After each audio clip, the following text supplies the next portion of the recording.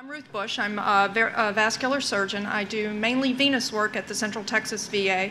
I'm also the Vice Dean for Academic Affairs at Texas A&M College of Medicine.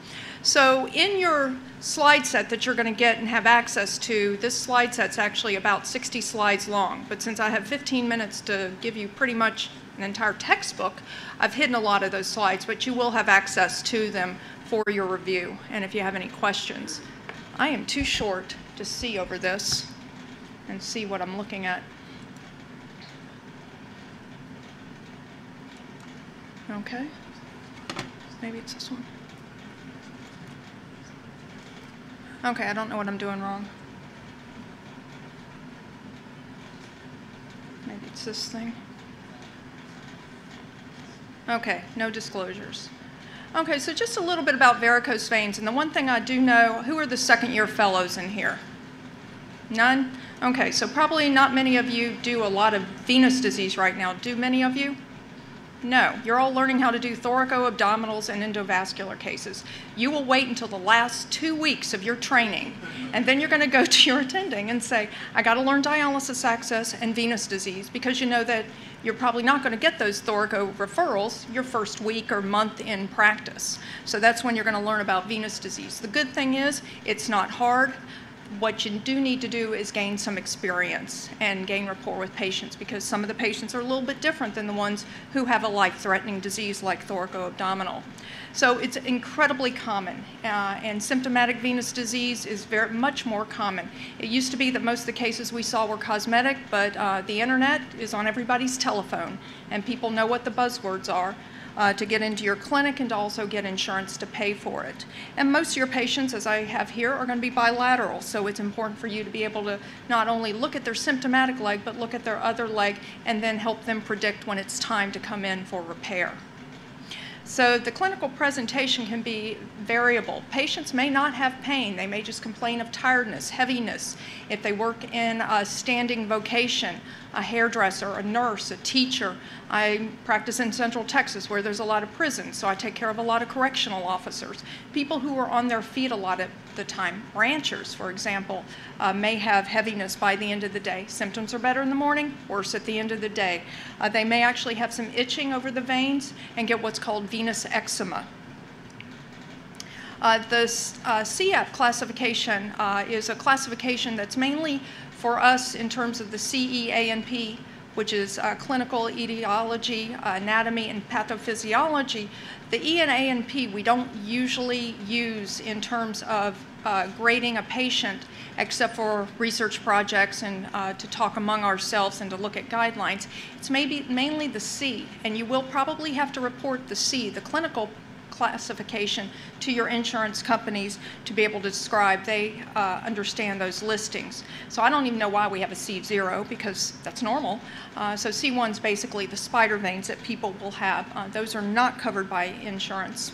C2 are just varicose veins that are asymptomatic. C3 is when you start having classic symptoms, so swelling, some pain. When you get to C4, you're starting to have more of the classic symptoms you might see if you're the intern going to Uniboot Clinic, where you see the lipodermatosclerosis and the hemosiderin staining around the ankles, and the skin starts feeling a little woody, and that's from the fibrin deposition. You know, the hypertension in the veins will push the red blood cells and fibrin out into the surrounding tissue, and it makes it stiff. And the hemosiderin, as I tell my patients, it's a rust stain, because you have red blood cells with iron and it's staining their skin. And those things probably will not improve by taking care of venous disease or fixing their reflux. It may get a little bit better, but probably not going to improve. C5 is a healed ulcer, and then C6 is an active ulcer. So these are the basic 1 through 5 that you would need to know. So in terms of presentation, women are more prone to developing symptoms. Maybe women complain more, I don't know, but women are the ones that tend to come in a little bit more. Men will develop symptoms after their varicose veins reach a little bit larger size. They tend to wait a little more till they're more progressed. Again, symptoms are usually worse at the end of the day and common in patients who have standing jobs. as I tell patients, you know, you're probably not going to die from your varicose veins. Most of the procedures that we do are elective procedures. Patients who have ulceration, another class of patients, and I encourage you to read a little bit more on your own about that, because I don't have enough time to go into venous ulcerations in the course of that. And then again, 33% will seek your care for cosmesis. However, when you actually start probing them and giving them some more questions about how their legs feel, you may elicit some more symptoms. A lot of different risk factors that go along with venous disease. In men, I usually tell them there's a large genetic component. That can also be with women as well. And I'll just leave you these risk factors to read on your own.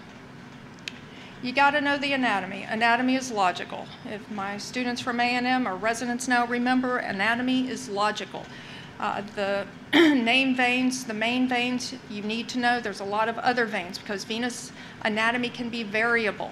You can have duplicated saphenous veins, you can have duplicated deep veins. So you need to just know the course. And knowing the course of the veins, and then where you see the patterns of varicosities that show up on the skin, will give you an idea of what the underlying problem might be. So for example, somebody comes in with a classic distribution of, say, a cluster of varicosities on their calf. I know that that's in the distribution of the great saphenous vein. If they're on the lateral aspect of the calf, that's more in the distribution of the small saphenous vein. So you will learn to recognize these patterns. Do know that the small saphenous vein is one of the axial veins in the leg that can have a variable terminus. So the great saphenous vein is always going to terminate at the saphenofemoral junction. Very rarely would it, and I've never seen it not terminate there, but the small saphenous vein empties into the popliteal fossa, but it can empty up a little bit higher on the thigh, or it may not stop at all and just have some perforators to the deep system. So that's one vein, if you're treating, you need to be able to know where it's emptying into the deep system. Again, this is fairly common physiology, but you know that veins have valves to keep the blood going towards your heart in between heart and keep it from backing down in between heartbeats. So the valves will become disrupted as the venous hypertension approaches a valve. It'll stretch those valves out. The leaflets will not come together. And if you remember looking inside a vein when you were in anatomy lab, you'll remember that the venous valves are about the consistency of wet tissue paper, so they're very fine. So any damage, if somebody's had a deep venous thrombosis or if they've had superficial venous thrombosis, those valves can become damaged and thickened and foreshortened very easily. So you also need to recognize patterns of reflux. So a lot of ultrasound labs may only look at the saphenofemoral junction for saphenofemoral reflux, but the deep system and the superficial system are connected by perforating veins up and down the leg like rungs in a ladder. And so it may be that the reflux can start mid-thigh, it can start at the knee, or it can start up at the saphenofemoral junction. Just remember, you need to do a thorough ultrasound exam, and I'll mention that. So we have a lot of different current treatments, and the goals are to address the underlying pathophysiology. We also need to figure out where the reflux is. Again, the patterns of reflux you need to recognize. So your patients are going to expect you to make an accurate diagnosis, set a treatment plan, and you got to be realistic. Not everybody's going to come out looking like that, but if you Google or do a search on vein centers, that's the picture they always have.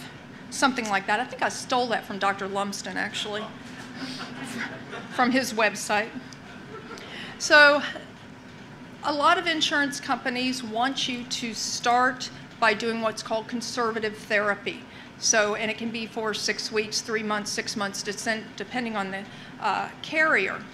And so you're going to have the patients, practice or elevating their legs while they're at work. Some people can't do that. You can't exactly tell the hairdresser you got to sit down a few times during the day. People have to make a living.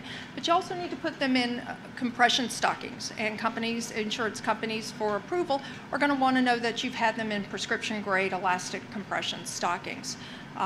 And that's a whole nother discussion in terms of what type of stockings and the grade. But the one thing that you can do by having your patients wear the compression stockings is find out if their symptoms get better when they wear the stockings. And that'll help you know that if you treat them, that it's going to work and it's actually going to help them. So I'll just go quickly through the different types of treatment we have now. I'm not going to mention old-fashioned how I learned vein stripping, high ligation and stripping. There may be a time where you would have to do that, but I think it's beyond the scope of this talk.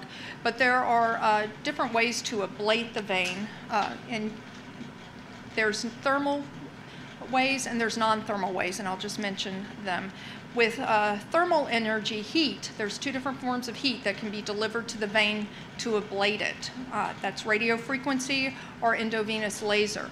There's one radio frequency company that I know of. Lasers can be multiple different wavelengths.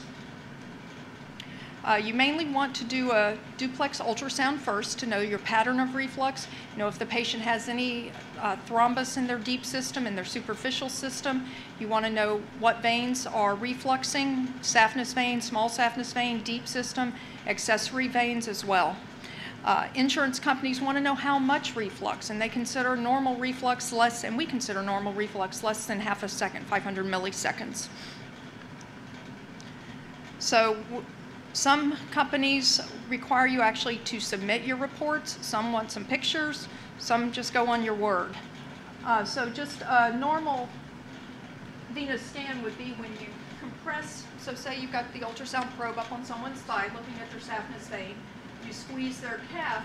You'll see a little bit of reflux as the valves are closing because there is some closing time. So as you squeeze, blood will shoot through the valve, and then it closes. When you have reflux, you will squeeze and you'll see blood flowing for a while, and that's how we measure it, by how far and what the marks are on the ultrasound scan. Make sense? Okay.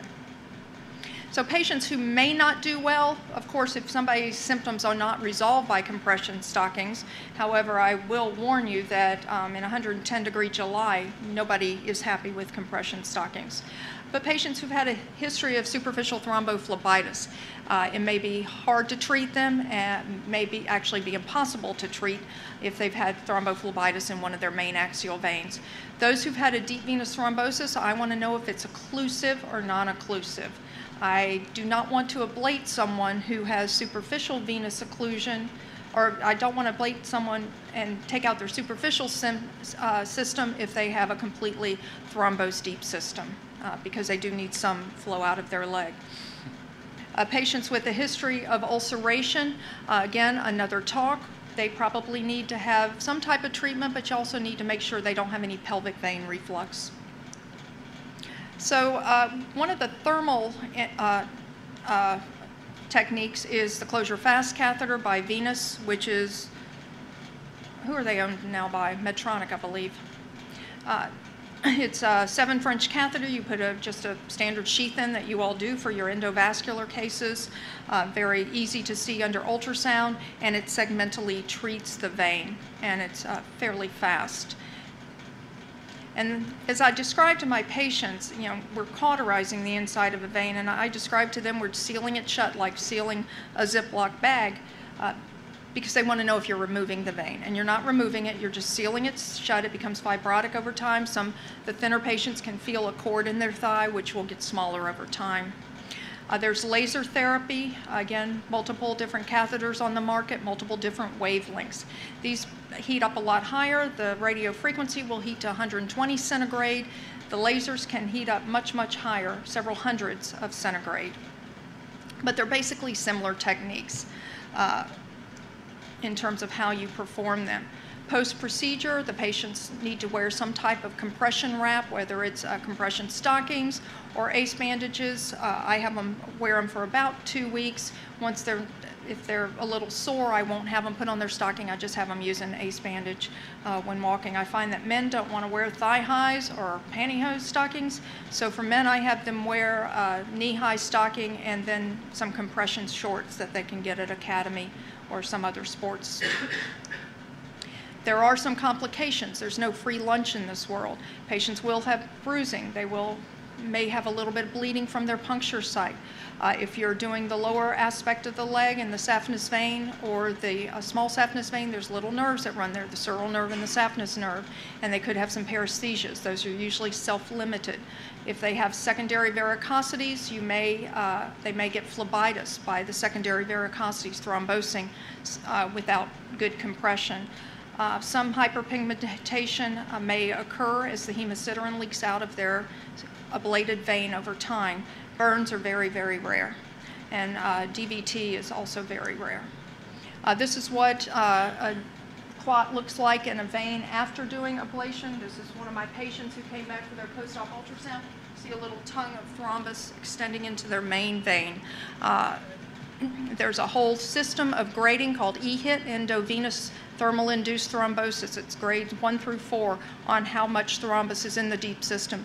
Usually this retracts within a week.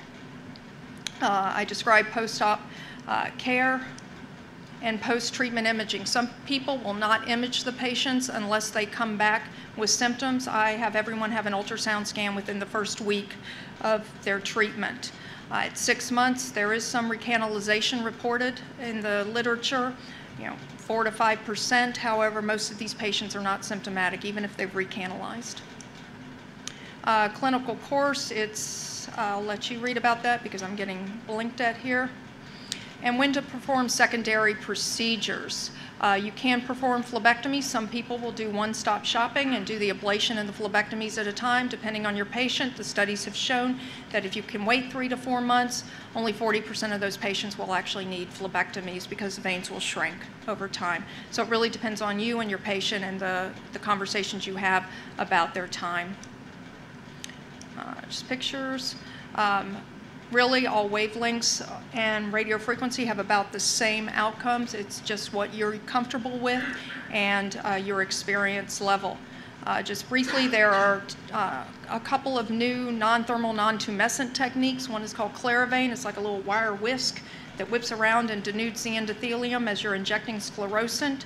And then there is VENOUS, which injects cyanoacrylate glue into the vein to seal it shut. Both of these are nice because there's no capital outlay. So if you're at a place like the VA that doesn't, where I am, which doesn't want to spend any money, these are disposable items, so you don't have to buy anything to a generator or anything.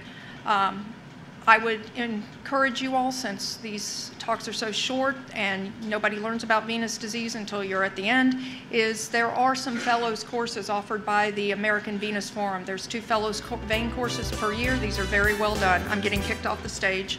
So get some more training. Thank you.